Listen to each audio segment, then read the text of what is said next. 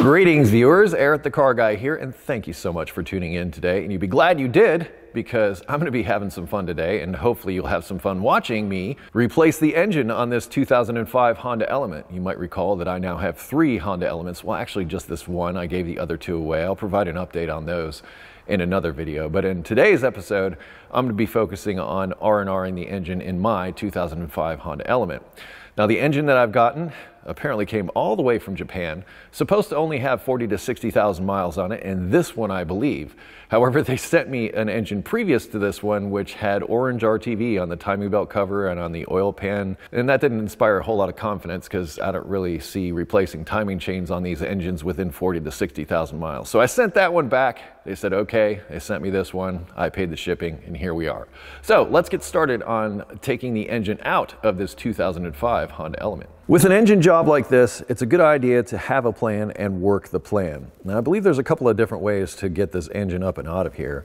And one of those ways might be to undo this core support here and take out the radiator and the condenser, and you would be able to take this whole thing out the front here, and also likely the front bumper would have to go with that as well. I believe that would probably be possible. However, I'm going to take a different approach. I'm going to remove the subframe and disconnect the suspension and everything and drop the engine and transmission out the bottom onto the ground. I'm going to leave everything attached, save that engine mount and this engine mount over here, and undo all of this stuff to get there. Now, I'm not going to cover it in great detail, but I'll give you the highlights as I work so that you have that information. Mostly, it's probably going to be a time lapse for undoing all this stuff.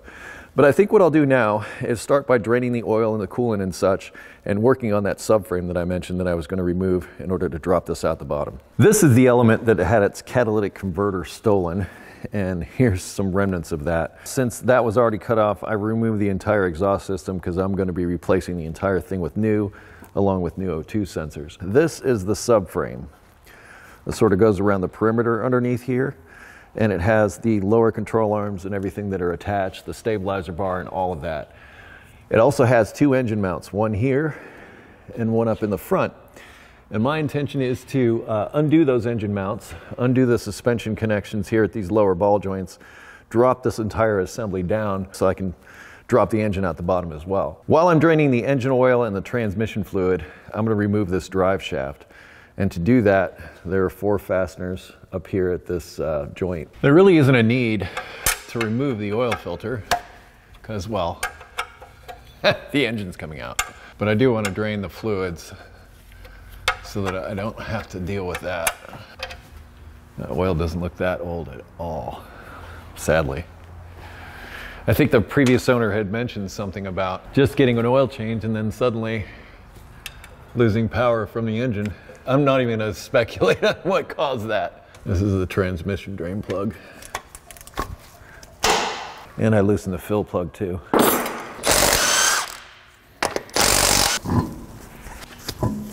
This splash shield's also going to have to come out.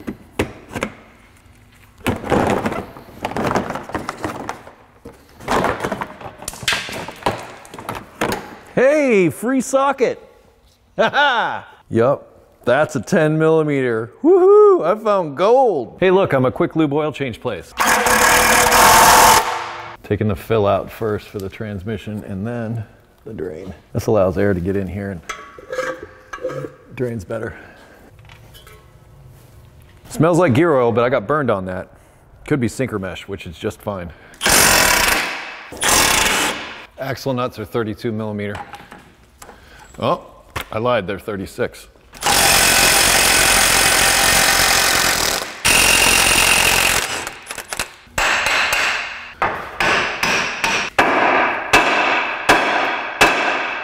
Looks like a fair amount of play in that ball joint. Getting a new to you used car and finding all the things that you need to fix. I'm draining the fluid in the transmission because I'm going to need to remove the axles. And moving this thing around, I don't want the transmission fluid dumping out the axle ports. I'm going to leave the fill plug finger tight, but I am going to tighten this guy.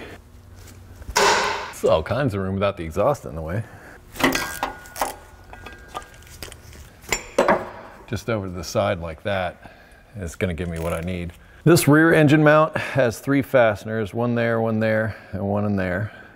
And then the front mount has like a through bolt. So I'm gonna remove those now.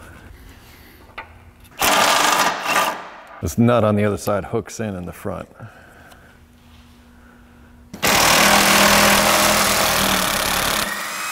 These are all what appears to be the same length.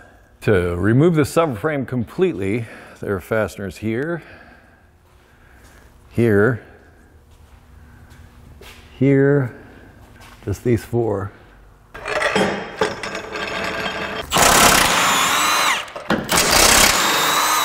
Now keep in mind the engine and transmission are still held up by the side mounts up there, so removing this subframe, they're not going to go anywhere. They will flop back and forth, and you got to be careful of that, but as long as those mounts are still connected, you shouldn't have anything to worry about. I haven't removed the last one yet, but these also appear to be all the same length.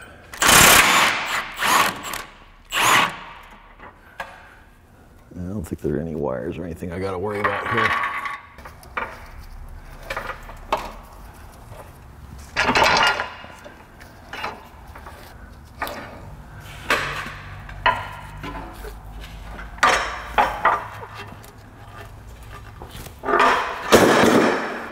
I meant to do that.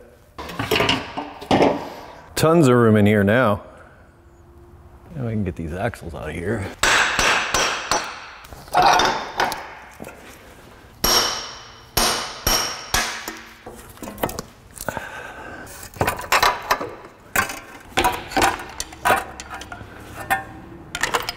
Even though I'm taking the engine out, I have plenty of access when it's out of the vehicle. It's still going to be beneficial to remove some of this stuff now, like this intermediate axle shaft. That'll be nice to get out of the way. Also, you can see some electrical connections that I can just reach up and get right now. I'm going to leave the, four-wheel drive, I'm not sure what to call this, power takeoff. Anyway, I'm going to leave this attached along with the rear engine mount. I don't see a need to disconnect those, but there are some other things like this front transmission or front engine mount, which is broken, unfortunately, that I should replace since I'll have it out. Looks like this rear one has already been replaced, but I am gonna need to get one of those front ones. I'll be able to disconnect things like this electrical connector here and some of this other stuff just to make life easier. Also looks like this bracket here could come out as well. Holds in the airbox.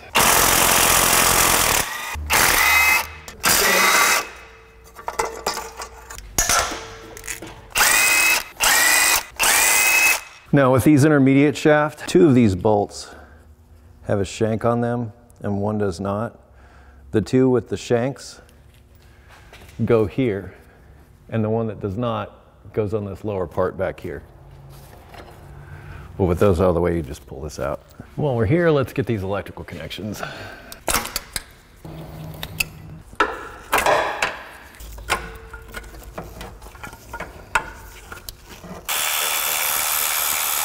So these 3 hold lower support for the airbox on, and they're all the same length. Another electrical connection, and the clips are already broken away, so that makes it easy. They totally messed up this ground though. Basically, I'm taking all these lower supports for the transmission off so that I don't have to do it while it's swinging from an engine hoist. I don't like the people that did this clutch. There's supposed to be a fastener here. Now the support that goes between the engine and transmission. Cross threads are better than no threads. Jeez. Seriously, people. Stop thinking about the money you're not making and start thinking about the job that you're doing. This is how it should come out. I swear 90% of the repairs that need to be done are needing to be done as a result of poor workmanship. Thankfully, I have a good tap and die set. That was just run in with an impact. That makes me mad. Not that I've never cross-threaded anything, but at least I owned it. Fixed it before I sent it out the door. At least I think I did. Still, it's darn frustrating when I see it. and nailed him for a new flywheel.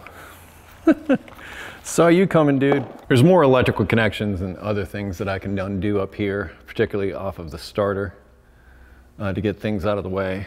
Additionally, I'm gonna have to remove this AC compressor. I have a new drive belt, so I'm just gonna cut this one off so I don't have to mess with the tension or anything. But like I said, I've got a new one, so it doesn't matter. And then I'm gonna drop this AC compressor down. It's 4 fasteners. There's 2 up top similar to that. Now that was the way to get the knock sensor off.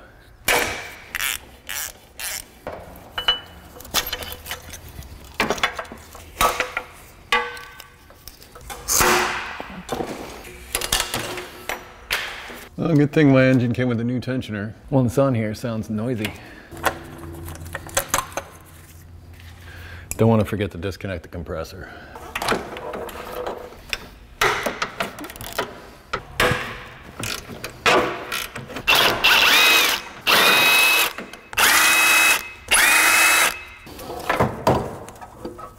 FYI, the AC compressor has a couple of like little hooks that hold it, so you got to pick it up off of its mount in order for it to come loose. I had a really hard time getting that starter nut off because it's an aftermarket starter and that's 13 millimeter instead of 12, so I couldn't figure out what size went on it. Here's something interesting. See all this crud right here? That is shredded clutch.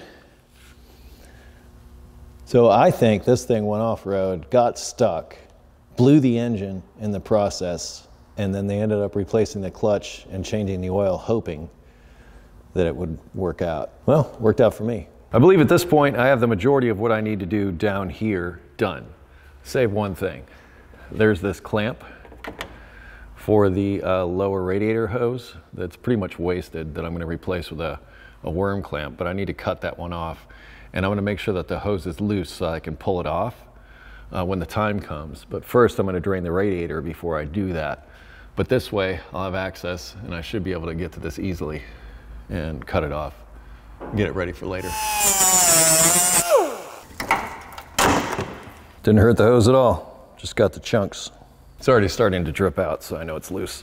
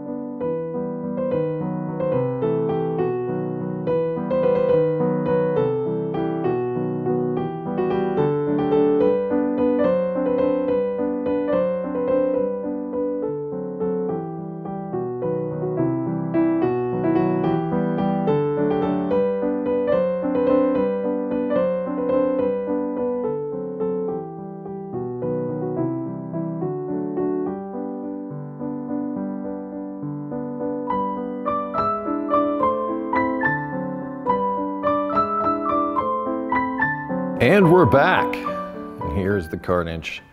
I decided it was easy just to take the intake manifold off and lay it to the side rather than try to deal with all those hoses and connectors. And honestly, I'll admit this, it looks like taking that intake manifold would make it easier to get to the starter. And I did a video about doing it from underneath, and this might be an easier way. So you guys were right. That said, I have my seatbelt hooked up, but I also have my floor jack underneath here under that back mount there on the transmission, just in case, because it seems to want to go this way. Also, there was this plastic valve that was right here. I just removed it. I don't want anything, especially if it's plastic, near these straps. If this moves suddenly, that's game over. I've also gone around and put penetrating oil and broken loose all the studs for the last of the mounting points. There are just 2 remaining. Hopefully we'll be able to drop this down on the ground. Now, my biggest concern, the legs for the engine hoist here, then I'm gonna be setting the engine directly down on top of those. So I'm gonna have to finagle it off of that. I also have to work my way around the AC compressor. It's gonna be a dance. So I'm just gonna lock you off somewhere and hopefully you'll be able to see enough of the action to get the gist of what's going on. But really, it's just the engine mounts that are connected now. Of course you did that. It came out as the whole stud rather than the fastener. 1 out of 2 ain't bad. The strap is right on top of this nut, and therefore it's almost impossible to get a socket on it. But this is really the only place I could find purchase over on this side. Keep your fingers out of stuff. Use a pry bar, screwdriver to get into tight places rather than try to work it with your hand. You'll need your fingers for the next job.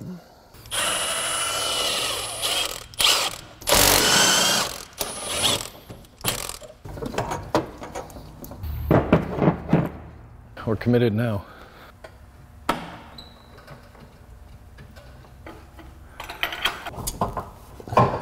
Believe me when I say, slow and steady is what's going to win this race. It's a lot of weight and a lot of plastic parts that could break.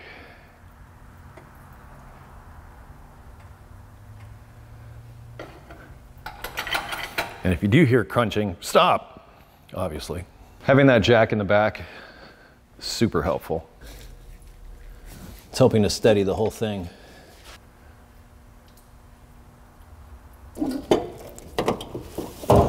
Trying to keep it away from that AC compressor as much as possible.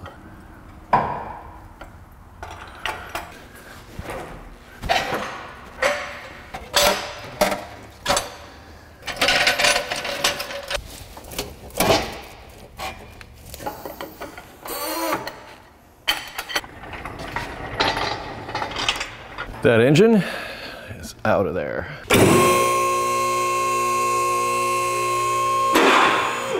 Always a mess, always. Welcome back, viewers. I've got a lot I want to cover today. Let's go over it. First off, I know none of you will forgive me if I don't do something about this valve cover.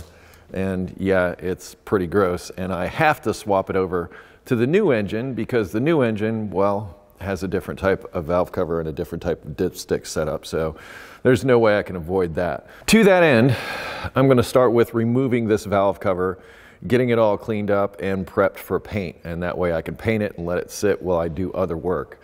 Other work is going to include cleaning this subframe. There's a bit of grease and gunk that's built up on it, but more importantly, you might remember from my initial inspection that those bushings were wasted. So guess what? This is out and on the ground. There's no better time to replace those, so that's going to take a little bit of time. And as I said, I want to do a little cleaning on this, maybe throw a little paint on the rusted areas as well, just for good measure. Now, before I left yesterday, I took the opportunity with this open engine compartment to hit all the rust areas with some of this, which basically converts the rust into, well, makes it stop rusting, is probably the best way to describe it. Without the engine in here, there was no better time to do that. So that has also been done. I'm also going to need to order some parts. Now, I thought it was just the boot that was bad over here, but you can probably hear that ball joint is totally done. So I'm going to replace that one along with this one as well. This one's not as bad. It's not really loose yet. It's just sort of wiggling around. So I need to order those parts. Honestly, I'm not a huge fan of this AC Delco starter, so I'm going to get a Denso starter and replace that. In addition to that stuff, all of this needs to go away, and I need to basically make it mimic what's on this engine over here. So we're going to have to swap some things over, take some things off in order to get this engine ready to be installed into the Element. Here on my workbench are those bushings I talked about replacing in those lower control arms. I'm going to take these and throw them in my freezer until I'm ready to install them. That will help shrink them down a little bit, make them easier to install. Now, I just went ahead and got new front stabilizer links, knowing that these are sometimes a problem. If they're not a problem, I'm going to leave the ones that are on there and save these for when I need them. Here's the part number for those. And here's the part number for the bushings. Same with these are the same. I've done a detailed video on these lower control arm bushings that I'll link in the description. Let's start by removing this valve cover. Do some of this cleaning now. I'm gonna eventually run this through my sandblaster, and you don't want grease and gunk down in your sandblaster.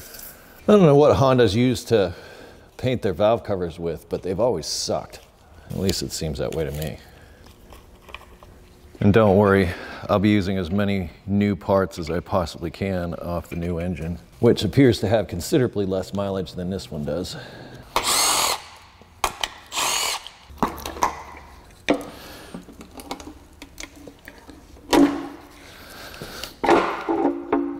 Kind of a surprise to see it looking so good down in there.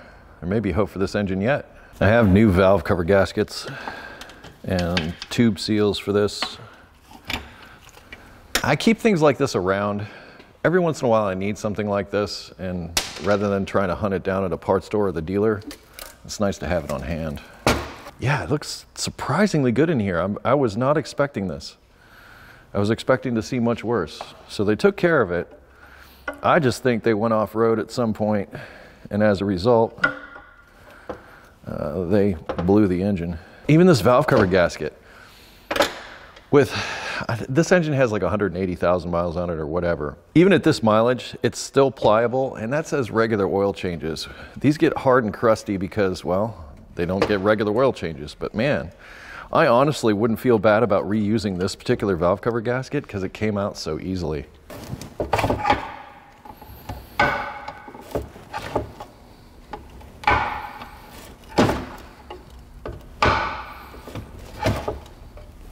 Once again, before it goes in the parts washer, I want to be sure to get all the oil and everything off of it. I'm also going to take off this loose, if you want to call it, paint, and set that aside before it goes to the sandblaster. These big chunks won't do the sandblaster any good either.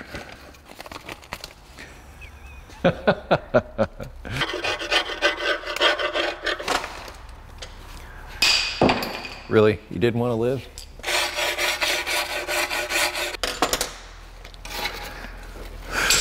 Again, just jumping off, just stay. This is brake cleaner. It works really good as a degreaser. Links in the description. And don't worry, before this is all done and painted, well, before it gets painted, it's gonna get a nice trip to the parts washer and then another cleaning. This is gonna take me a minute. But when it's done, it should be to your satisfaction. And mine, for that matter. It was my car after all. It's easier to see over here without this light on.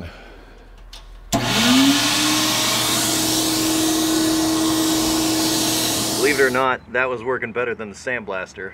Still gonna have to do some sanding on it, but once I dry it off, I'm gonna do that, get it cleaned up, prepped out for paint. Since I've got the pressure washer out, I brought the subframe out, and I'm gonna hit all these areas with some degreaser and let that soak, and then come back and clean it up with a pressure washer. I've cleaned it, I've sanded it, I've pressure washed it, I've blown it dry with compressed air, and I've sanded it again, and then I blew it dry with compressed air, and then I hit it with degreaser again, and then I blew it dry with compressed air, and then I masked it off. This is about as much prep as I'm gonna do. It's time to move on to other things. I've already got a couple of hours into this. This is one of the reasons why I don't do this kind of thing. But anyway, it's done. And it's gonna look better in the end. This is the paint I'll be using. I'll link it in the description. I like the color. It's good up to 300 degrees. And Eastwood was kind enough to send it to me.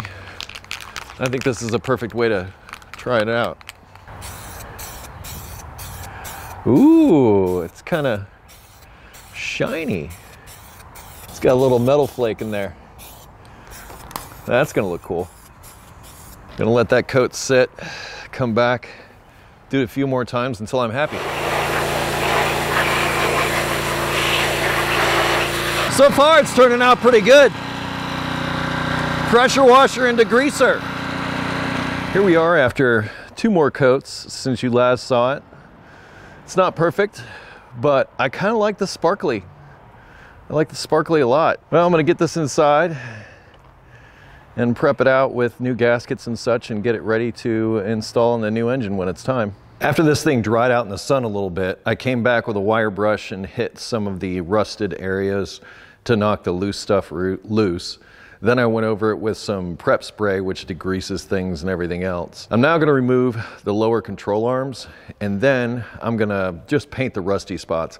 Not going for restoration here, just making it a little nicer, but it will be a little nicer. I think I've already mentioned that I've done a video about this specifically that covers it in more detail.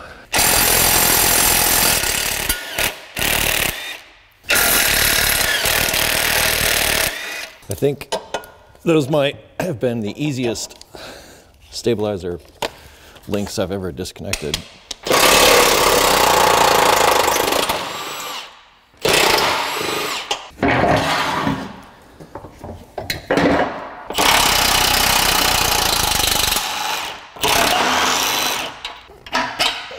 And all four are the same length.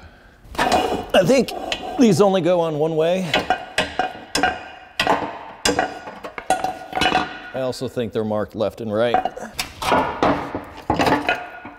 Now, as I mentioned, I'm not going for restoration here, just making it look better. I'm using some of this.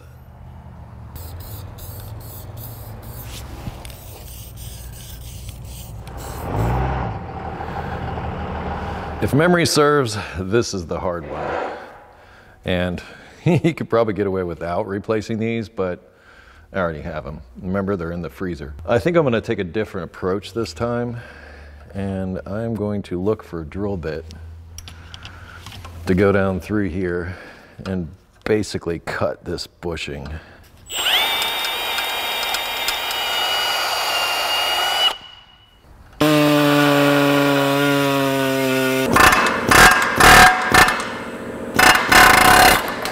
Once you get it split, it's all over.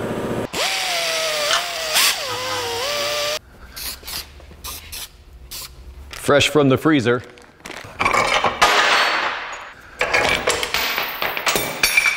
Cumbersome barely begins to describe this.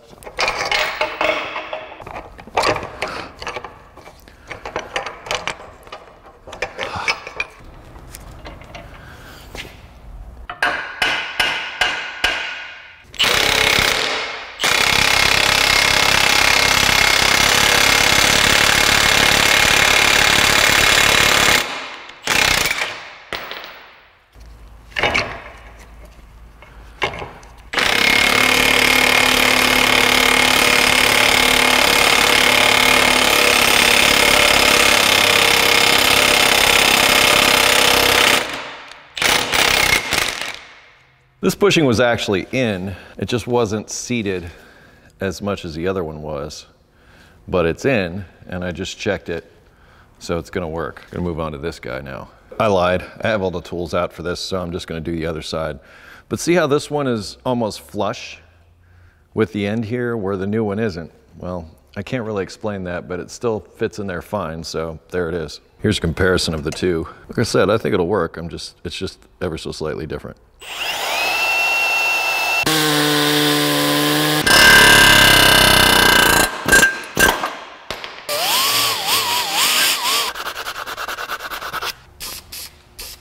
While that paint dries, I'm gonna work on this other one.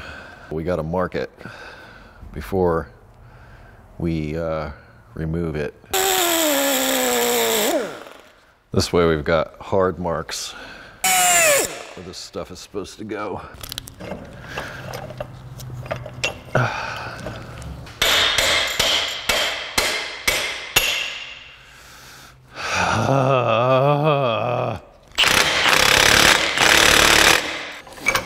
I am tired of this. Well, that was easier. I just painted this one. I'm gonna let it dry, and I'm gonna work on that other bushing now that the paint is dry on that one. This guy is fresh from the freezer.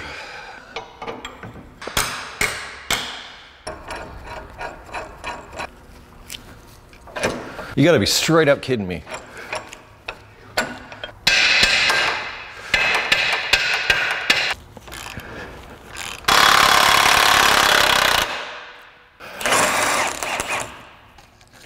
I'm gonna kill somebody. Seriously.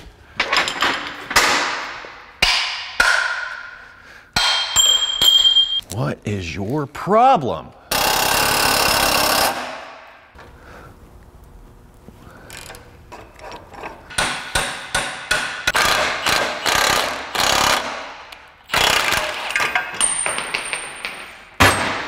Welcome back, viewers. Yesterday was a challenging day.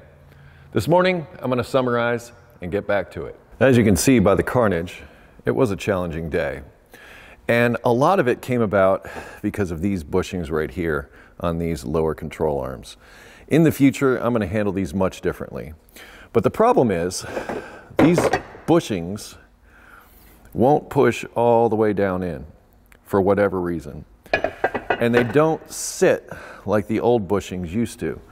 So the old bushings would sit like that, and the new ones are sitting like this. There's some kind of inner sleeve in here that I can't seem to push on directly, and that is the main source of the issue that I'm having, is that I'm not able to completely push this through because I just can't get purchase on the outer ring of this bushing to shove it through.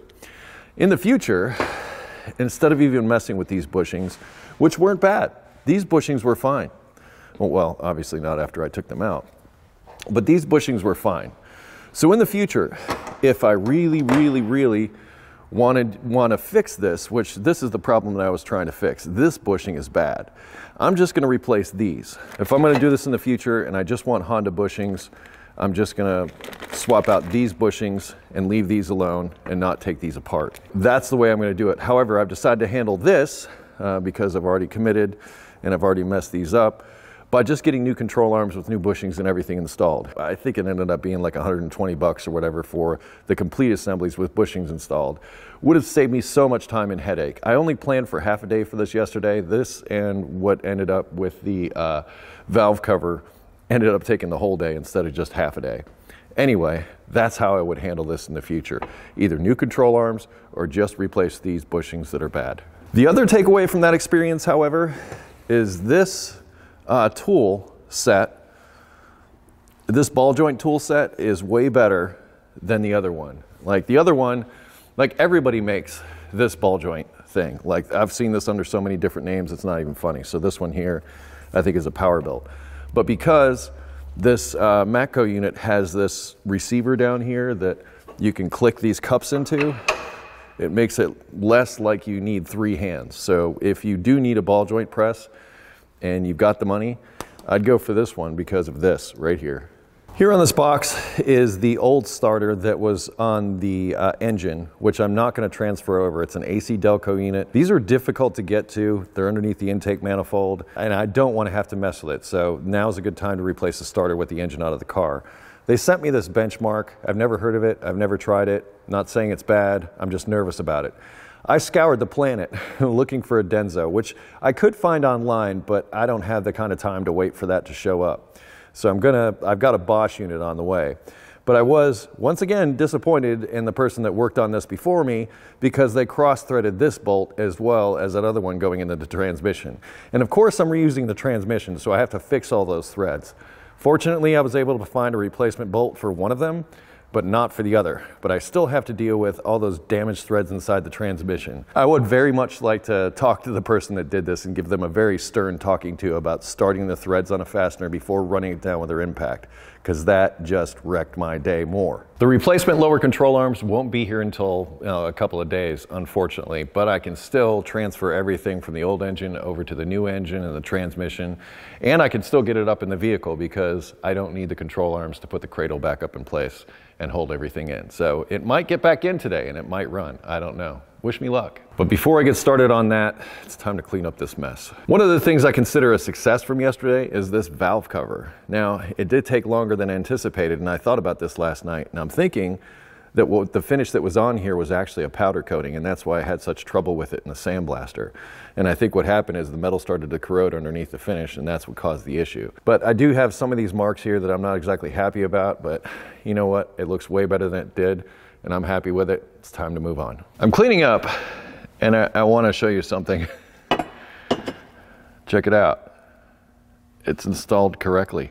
Also installed correctly. What did I do? So I'm putting this tool away, and guess what I found? This attachment that I didn't know was there, that was under stuff. This fits on here perfectly. It's like this was made to push bushings in almost. Well, that means I'm going to move ahead with redoing these bushings, send back the control arms I ordered, we might have this together today. Anyway, so this tool is the key to doing these bushings, apparently. Remember the marks that I made to correspond with the bushing? Well, I've transferred those marks onto here so I can get the bushing pressed in exactly like I want it to. The orientation is very important, or else it's not going to be able to work properly.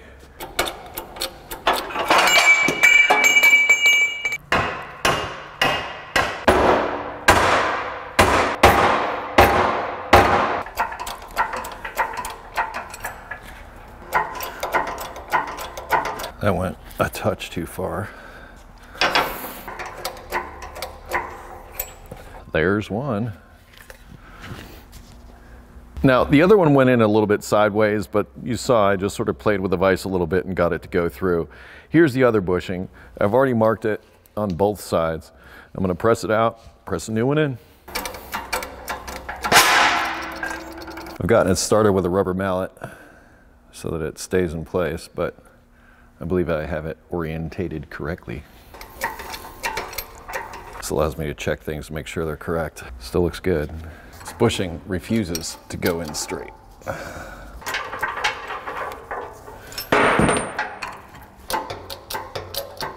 Looks good. That seemed like a lot more trouble than it was worth. I still stand by my just buy control arms with bushings already in it, or just replace these. But even these gave me some trouble. Anyway, I'm gonna take these out back, clean them up, degrease them, and then paint them, get them ready for installation. Let's finish off this suspension work and just be done with it. Remember these floppy ball joints? If you're wondering why I'm putting the nut on backwards, it's to give the forcing screws something to push against instead of the end of this. By the way, Honda wants to sell you this whole knuckle assembly for this ball joint, and they're very proud of it. I've discovered that I'm gonna mix tools. So this is from my original ball joint press kit, and this is that new one that I'm liking so much. Really? Man, I just can't win. For this to just push through, it's never happened. So yeah, the whole joint, if you want to know what the inside of a ball joint looks like, there it is. In fact, I can probably peel this off and pull this through, and I'll probably have to get the air hammer and knock the rest of this out. Just gonna spray some silicone spray on the boot. That way, if it comes in contact with a bore, shouldn't bother it.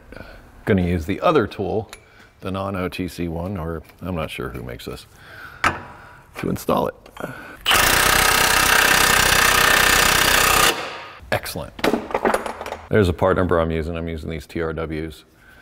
I am happy with these. I've used them in the past, and they work well. I run this all the way down to the end of the stud, or else. That is how it should have worked.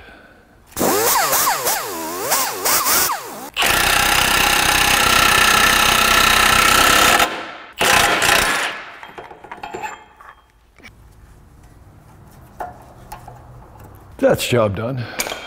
Because I wanted to add a little bit of bling to the valve cover, I just went in with my angle die grinder and a Rolock disc and made that. I think it makes it look snazzy. Well, viewers, I'm gonna have to call it here. This is gonna be the end of part 1. Part 2 will air next week. Unless you're a premium member, I have the full video available for them over on my website. I'll put a link in the description for more information on that. I will also link in the description tools, parts, additional information, and additional videos about Honda Elements. So if you have any questions about anything you saw in the video, please check the description. Also, if you have questions that weren't covered in this video, I ask that you head to EricTheCarGuy.com, also linked in the description. Thank you so much for watching today. I'll see you again with part 2. Be safe, have fun, stay dirty. See you then.